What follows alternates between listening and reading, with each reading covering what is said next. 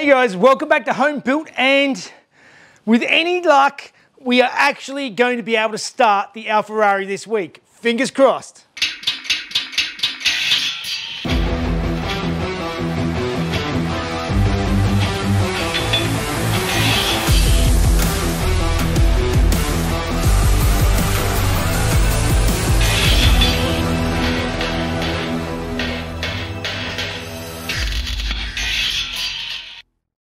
Alright guys, welcome back to Home Built, and if you were watching last week, you would have seen that I started cranking over the Alfarrari. I've got oil, I've got spark, I have injectors working, I've got a bunch of the bits and pieces working. There's still a few little electrical gremlins that I've got to sort out to actually get the Alfarrari started, but things are looking good so far. We definitely have oil pressure. We have the starter motor engaging, so there's a lot of the things that I was concerned about that I have actually have got sorted. But there was a few bits and pieces that I need to tackle to get it running that still aren't working. If you missed it, I'll put a link up above so you can catch up to where we are. And as always, think about subscribing and all that sort of stuff. It does help out the channel. Let's get stuck in, and I'll show you the first thing that I need to tackle to get the car started.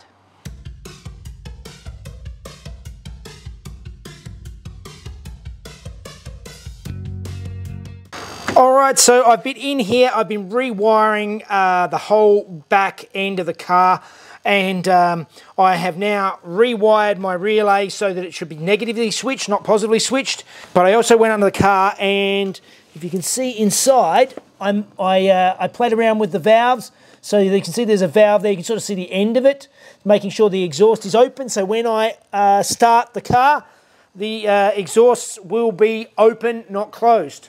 So let's move on to what I messed up on the ignition switch. Now, it wasn't working last week, and I've worked out why the car would not start on the key, and it's a very simple one. Basically, the PDM that I have in this car, it's a little tiny motorbike PDM unit that I used, that actually needs to be negatively switched. So I converted this and set this up to negatively switch that on. But what I didn't switch on was the wire going straight to the starter motor. The starter motor needs to be positively switched. Just little bits and pieces is what it takes. Every single thing needs just the next little thing to get it all working the way it should.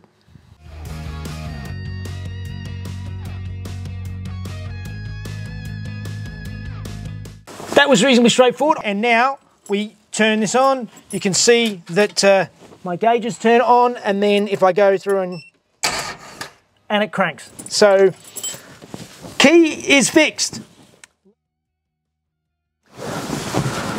All right, well, this is how it goes. I've been tearing into my wiring even more. I have spent all day so far trying to get the fuel pumps to work. It should be a relatively simple circuit. I've sent a diagram through to Adam at Link. He's been extremely patient with me and trying to work through my issues. I'm going to, I think, have a break for a second and do something a little bit different to get my mind off of it, and let's see if we can find top dead center on this engine and mark it on the crank pulley so we know what we're dealing with.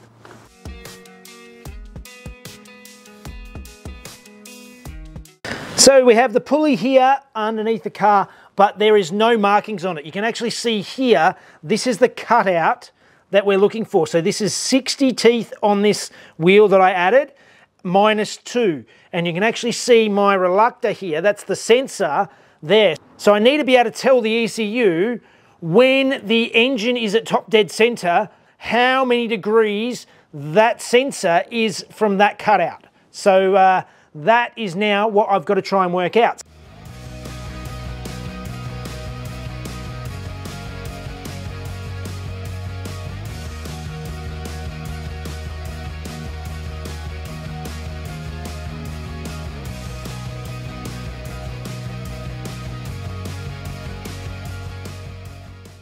All right, so using my dial indicator on cylinder number 1 and a screwdriver sitting on top of the piston, as I crank the engine over, it lifts the screwdriver up and down, and when it gets to the very top, that's top dead center. But it's very hard to measure the very top. So the best way to do it is actually this way. So if you imagine this basic diagram, as you're cranking around, the piston goes up, and then it sort of flattens out at the top, and it's hard to get that exact spot. So what I find is as you come up, if you measure a spot just before top dead center, and then and work out whatever that reading is on your dial indicator, and then wherever it hits it again on the way back down, and split the difference, and that's exactly top dead center. So that's what I've done there. So hopefully that makes sense to some of you. But we have now top dead center, and it's very hard to see down here. I put a mark on the trigger wheel. I also went under and I counted the teeth between where the reluctor is and the gap in the trigger wheel, and it's a 60 minus 2 trigger wheel, so there's 2 teeth missing, and there are 21 teeth between where the reluctor is and where the gap starts. I know there's 60 teeth, it's 360 degrees, so there are 6 degrees per tooth.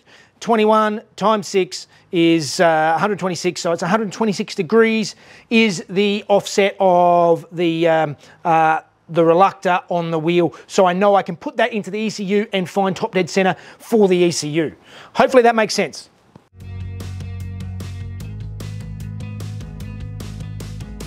All right, so the timing's done. I had my brake from the fuel pump, and I sent a little diagram through to Adam at Link, and thankfully he discovered my problem. I've rewired it, and now if you listen, fuel pump on, fuel pump off. It's working the way it's supposed to. This might get a little bit nerdy, but this is the little video diagram. I'll voice over it instead of Adam to sort of explain the issue that I was going through. Now, I understand this is going to be a bit nerdy and really not necessary for a lot of you, but I'd like to explain because it's an interesting anomaly that I learnt during this process. Now, Adam has redrawn the way I have wired up my car, and going through it here, basically the first thing you need to know is that when you cut power to a relay, it doesn't collapse straight away. It takes a short time for the energy to dissipate, the magnetic field to release, and then it will open the contact of the relay. So it's not instantaneous. What is happening is when I cut off my ignition, this relay would shut down the magnetic field and finally collapse and open that relay. So it was no longer sending power through to the ECU. But what was happening is that this relay is still only just been shut off, so it still has a bit of charge. It's still connecting and still closing that relay. So what was happening is I was still getting voltage straight from the battery, coming down, going through this closed relay, because it still hasn't collapsed yet, going through the fuel pump relay, continuing along, entering into the ECU, back feeding through the ECU, back out, and it can't go up because the main relay is closed and there's nowhere for it to go, but it can still go down, and it's going through to the relay again, and now it's locked into a loop because it's done it quick enough that it hasn't had time to collapse, and there is permanent 12 volts running through that entire system, and that relay will never close.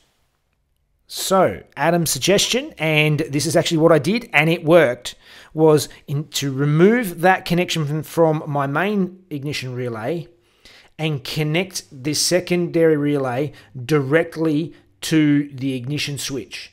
And in that case, the relays should collapse at the same time, and even if they didn't, there is no connection anymore between the ECU main feed and the fuel pump main feed, so there's no way that it can contact the loop, and that was my issue. All right, now we have a working fuel pump. At this stage, there's only 2 more things to correct to be able to start the car. And they are to calibrate the throttle bodies and calibrate the pedal. Now, I've already gone through it, and the main throttle body calibrates fine. I'm having an issue calibrating this throttle body. Now, because it has two throttle bodies, I actually run a link. It's an e-throttle module, so it's a separate module, which I only just wired in the other day. So I need to double check that I've done that correctly, and because obviously it's not working, so it's probably something that I messed up. More than likely something I messed up. And if we can get this calibrated and working, the pedal hopefully should be relatively smooth sailing, and then we can try and start it. So let's dig into this.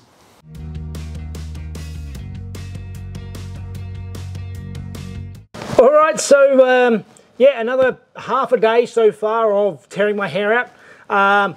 I've managed to calibrate throttle 1. Still cannot get throttle 2 to work. I actually swapped the cables around, so I know the throttle itself is working fine. So I've also gone through and done the pedal sensor and made sure that's correct. So one last thing I thought I might do beforehand is check my fuel pressure, because the fuel pump is working, but I don't actually know how much pressure it is holding. So let's go and have a look at that.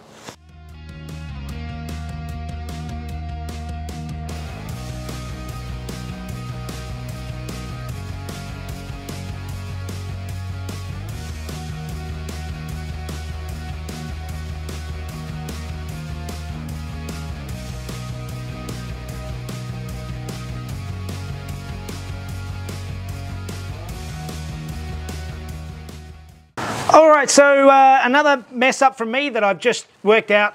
I had the fuel pressure regulator around the wrong way, so that means it was flowing nothing. So unfortunately, because of the way I have this all plumbed in, there's no easy way to flip it around the other way. So what I'm going to do is I'm going to have to re-plumb in the return line somehow, and yeah, I'll need to pull this exhaust out now and put a bigger hole going through this little brace plate so I can sort of mount it into position, and hopefully we can put it back in again and get it running the way it's supposed to.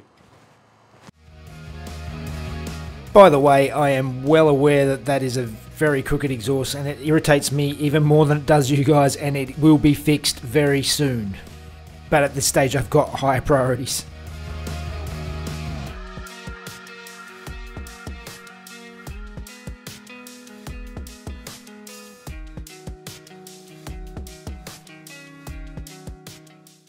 That's actually a cleaner solution, because I may even actually move the wiring here through the bulkhead over here, because the muffler sits in this location here. It's going to be easier to build a heat shield that protects all this stuff and just covers up all of this in the middle. So the return line now goes on the other side, around, and then up back into the tank.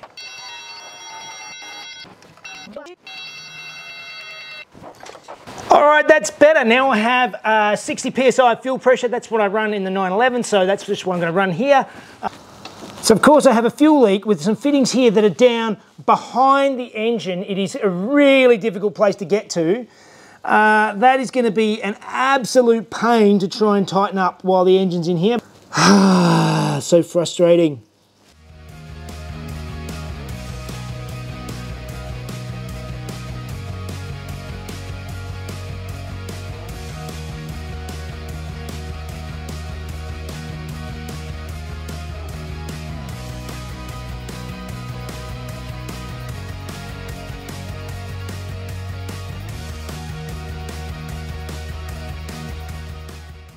All right, well, that was a bit of a mission, because as I showed you, it's a very tight spot down here behind the engine to tighten up that fitting. Turns out I hadn't tightened it much at all. Like, it was basically just finger tight. So that's why it's leaking. It ended up, I used an AN spanner, and I had to actually make a spanner for the top. I took this old spanner and ground it out so that it would be the right size to be able to get in there, because there's just no other space. So got that done, tested it. No leaks, which is a good thing, because that could potentially be quite a hazard if it was leaking. So we actually have fuel running the correct direction now. It actually pressurized the fuel rail. We have fuel pressure. We have no leaks, and I actually messed up my throttle wiring completely, which does not surprise me at all. Adam found out that, yeah, I completely balls it up. But yeah, we'll rewire that now, and then fingers crossed we can have a throttle, and that's the last thing we're waiting for.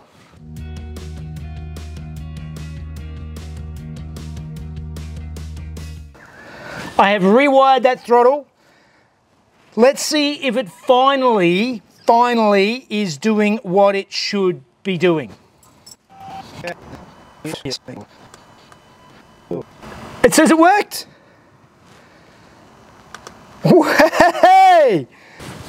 I am actually shaking right now because I have one last thing to do, which is just change a setting in here for the crank trigger, and then I think we can actually try and start it. I'm petrified. All right, guys, this is it. Let's see if it does anything. All right. Okay.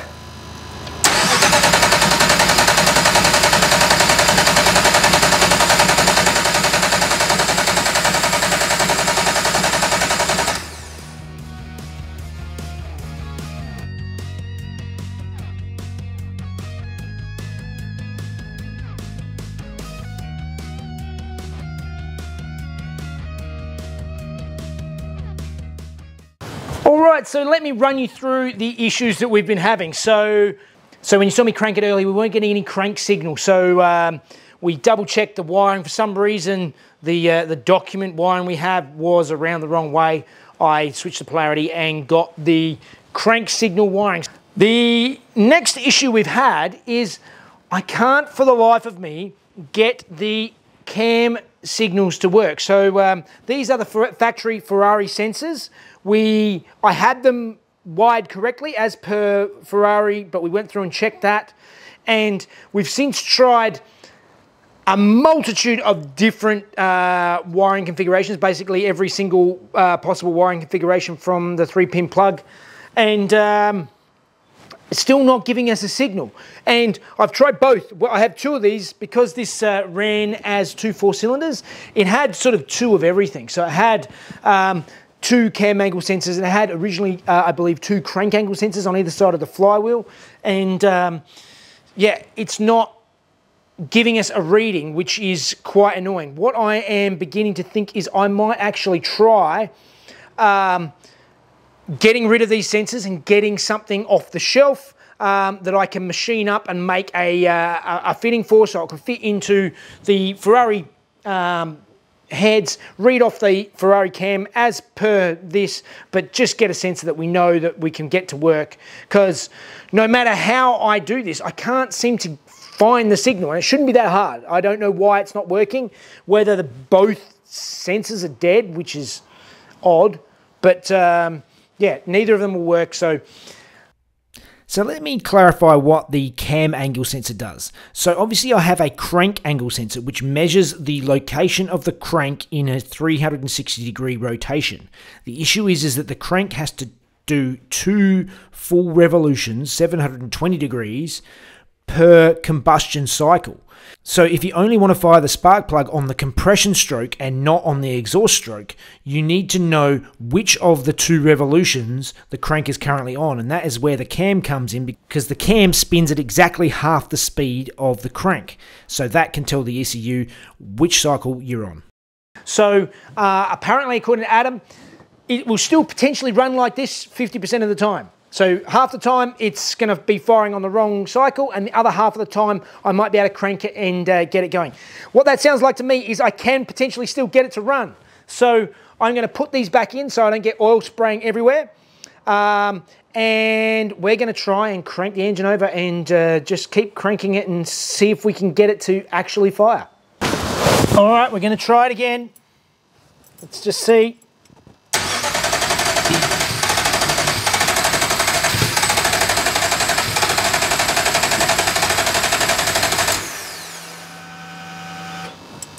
Oh, that was making coughs. Just make sure there's nothing around, everything's working, not leaking. No leaks. No leaks. Try again. Yes! Yes! Yes!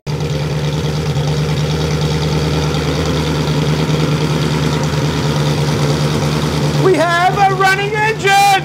Yes!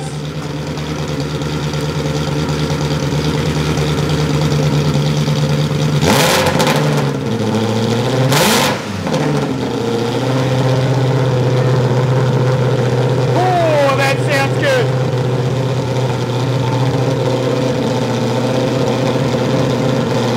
Oh, that sounds good.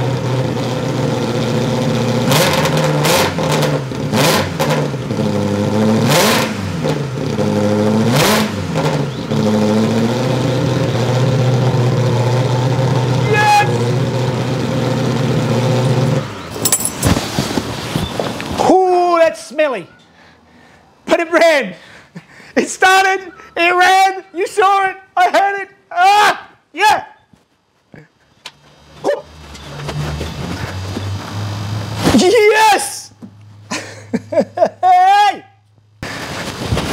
Engine runs! Yes! All right. Oh!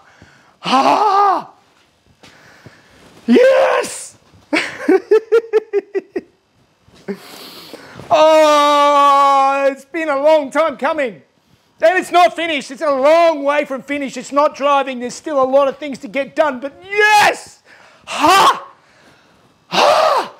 Yes! Woohoo! Ah! Ah! Ah! That's such a relief. That is such a relief. It's loud. That's with the exhaust valves open. I haven't tried closing them. I like it's not a wide up yet. There's lots to do. Yes! Whoo! Ah, yeah. All right, I want to try it again and just get a log this time.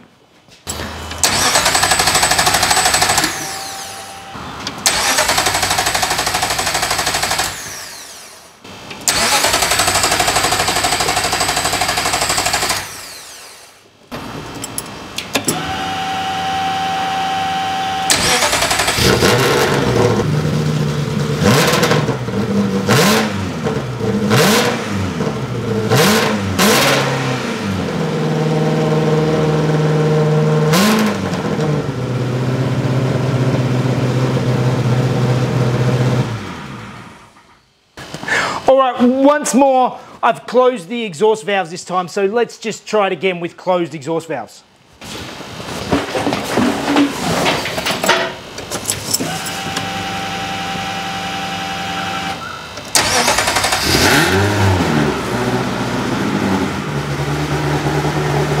Well, that's much more sense.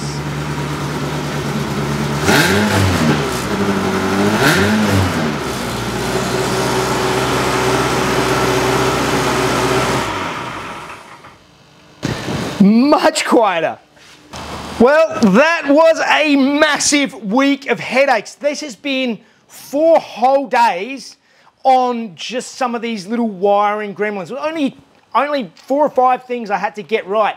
And it's still not perfect. We still don't have cam angle sensors.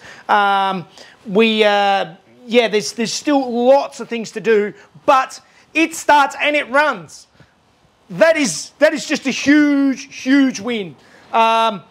Lots more to do, but the basics are there, and my dodgy wiring actually seems to actually work. So, there's a huge thank you to Adam at Link. He's been backwards and forwards on the phone to me. He doesn't normally help out on this sort of stuff, but he is brilliant and really helped me out on this. And we have a running car.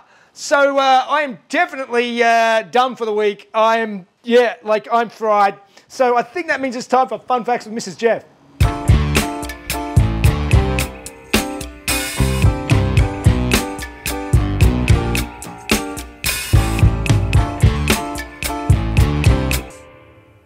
Hey guys, 2009 marked the end of the Ferrari F430 with its replacement, the 458.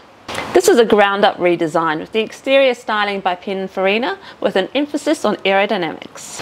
It featured deformable winglets in the front grille that lower at high speeds, with the car reaching downforce of 140 kilos at 200k an hour. And the interior was designed by a French designer with input from Michael Schumacher.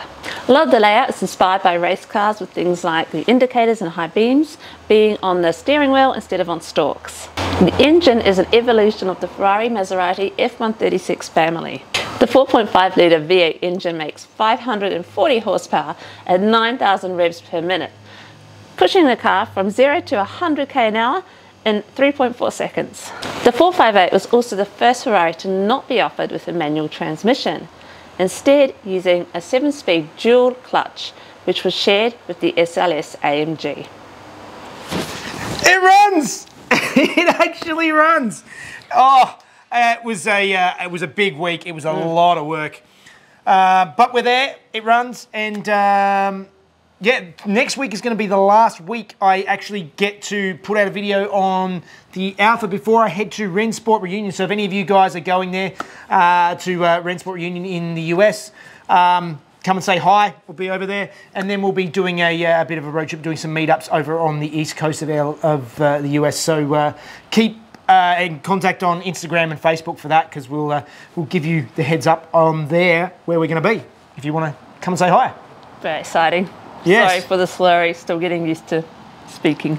Jeff's enjoying the quiet time at home. It's good. Like, subscribe, let Jeff know what you think. He'd really like to catch up with you. And yeah, Yep. Patreon, of course, and I think that's everything. Yep, and we'll see you on the next one.